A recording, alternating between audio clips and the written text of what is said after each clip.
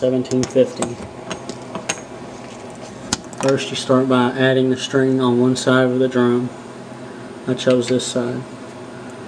You go up over the A-frame sheaves and back down and come around and go under and up.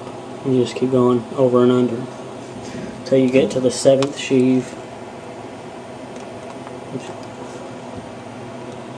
The second one over right here,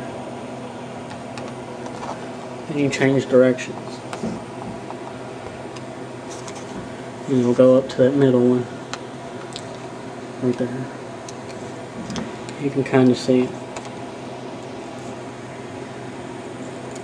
These right here, this one and the one that's going the same direction are the outside sheaves.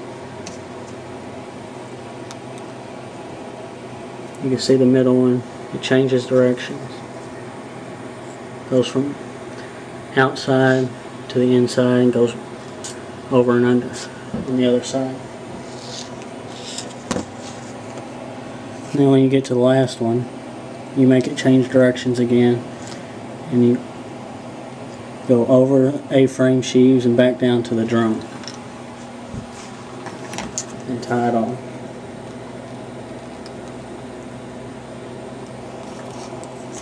It's pretty easy once you get the hang of it.